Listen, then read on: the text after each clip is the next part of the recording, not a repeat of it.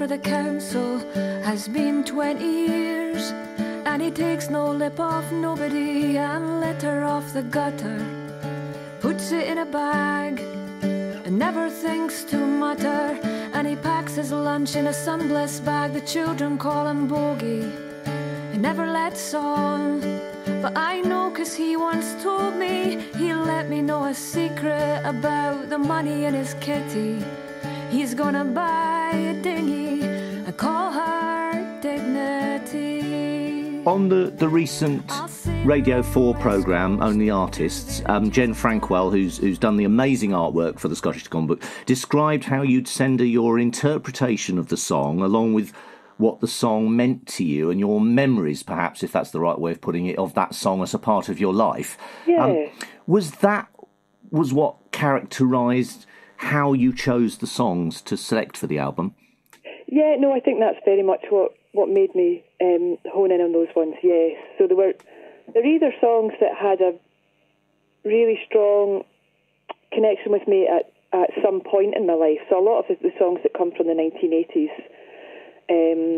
like Hollow the Moon and Chance from Big Country and Dignity from Deacon Blue, they're songs I remember from being a teenager. But I think what's made me pick them is that the meaning of them is sort of morphed. They're both connected with that time and somehow represent that whole era of time. So it's not just about what they mean to me in my life, but they seem to me to almost be describing a point in history. And certainly with Dignity and Chance, to me they're songs of the kind of Thatcher era central Scotland, which is where I grew up. They're songs about either being beaten down by life or hoping for a better life. Villages and towns, I'll be on my holidays and they'll be doing their rounds. They'll ask me how I got her and I'll say I saved my money. They'll say, isn't she pretty? That ship called Dignity.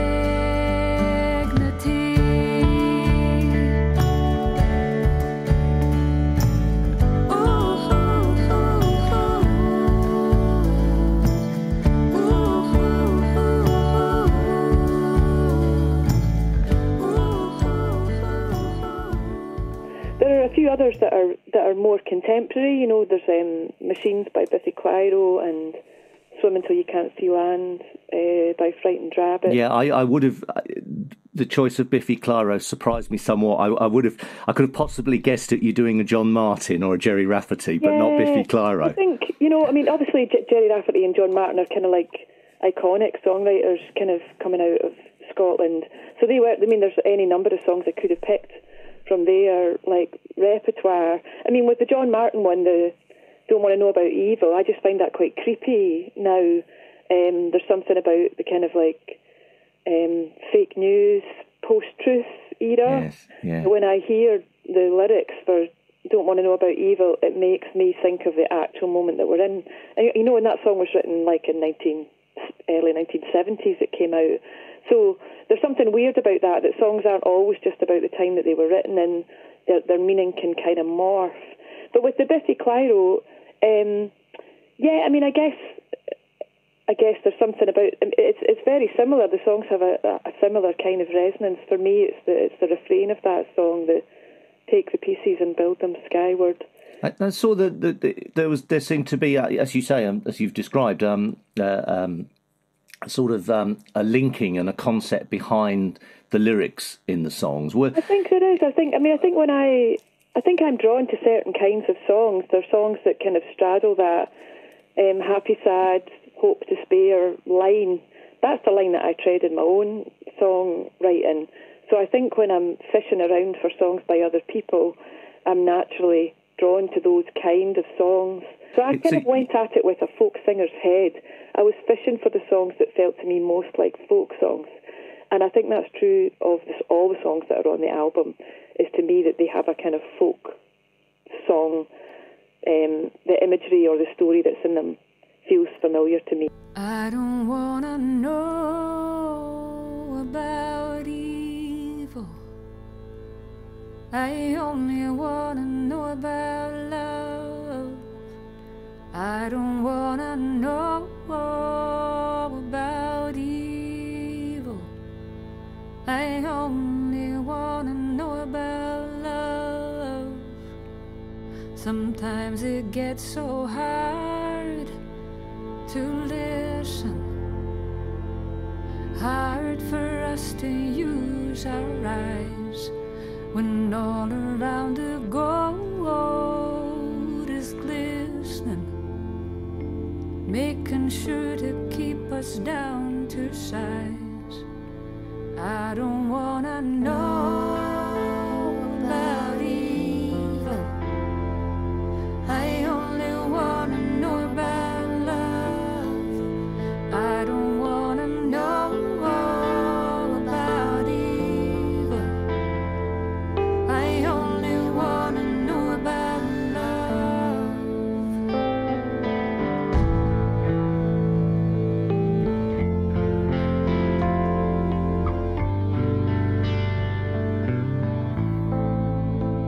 I have to say, I got goosebumps listening to your version of Chance. I think Big Country, other than to their dedicated hardcore fans, are maybe a band that are easier to overlook because their sound is, it's quite bombastic and, and big, but the lyrics and melodies are absolutely killer. Like, I think Stuart Adamson is a total genius.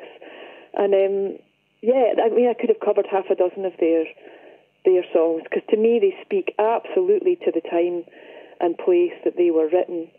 And that time and place is where I grew up. So Dunfermline's just, 12 miles away from where I grew up. So It all felt really familiar.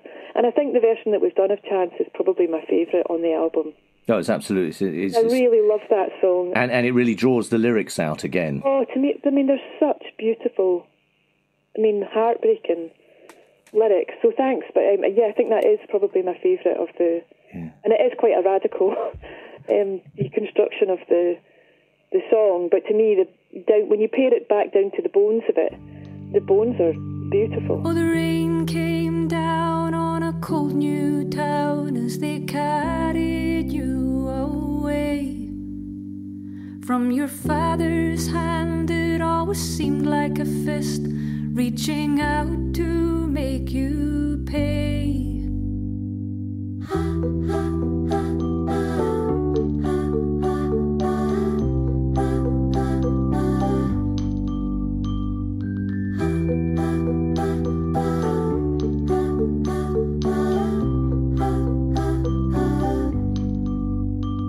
He came like a hero from the factory floor with the sun and moon as gifts.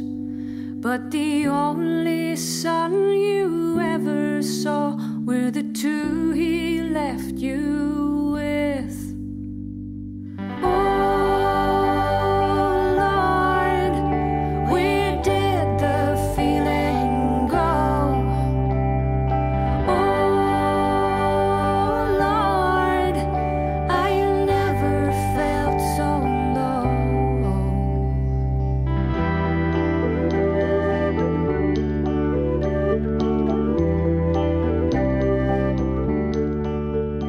When you come to do a song, when you've picked a song and you selected it, does it take a while to get your head round how musically you want to do it? You've got the lyrics there, but musically you can go in many different directions. It can do. Certainly there was a few songs that... there were some songs where I had a clear idea of what I wanted them to sound like in my own head, and others where it was more of a collaborative process with... especially with my trio, with my brother and with Inga Thompson at the core of the six-piece band that are on this album. So an arrangement like, for example, Holy the Moon, I couldn't have conceived. I had my own stripped-down version of that I just played on tenor guitar, but the actual arrangement that we've got was much more of a workshopping process in the room with Stephen and Inga, and I couldn't have done that without Stephen, really. Because he's also got a lot of the songs were picked in collaboration with Stephen because we grew up together. We're only a year and a half apart. We listened to each other's records, so that a lot of the songs have come from our family home and our group. And he knows what makes you tick, doesn't he? He does, and we've got really, really, similar reference points. And also because we've been working together as a trio for so long now, we've got a way of working that's just really sympathetic. So yeah, some of it was sitting in the room and fishing around for ways of doing things. And Stephen is great. He's got much greater technical facility than me musically. So I might have an idea of a feel that I want, but I have no idea how to conjure it on my own fingers, whereas Stephen can. So it has been a collaborative process for sure. You saw the whole of the moon.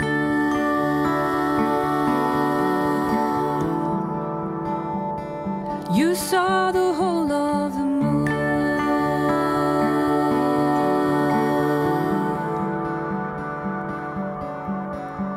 You were there at the turnstiles with the wind at your heels. You stretched for the stars. You know how it feels to reach too high, too far, too soon. You saw the whole of the moon.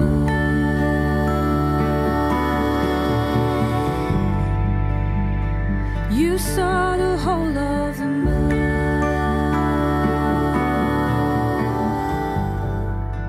The one thing I'm able to do is I feel I have an understanding of where I live and where I grew up. And the culture that I best understand is the one that I grew up in. Yeah. And I'm only one person in it. But that's really why I've made this album. It's an album of Scottish songs that have a particular resonance for me because of where I live and where I grew up and the culture and community that I live in. So that's, I understand that better than I understand things that come from somewhere else. And I hope that by caring about these songs that got generated here, they can connect with people in other places as well. Yeah. So it's I guess the Scottish Songbook thing is partly symptomatic of me kind of what's the word? Cutting my cloth almost.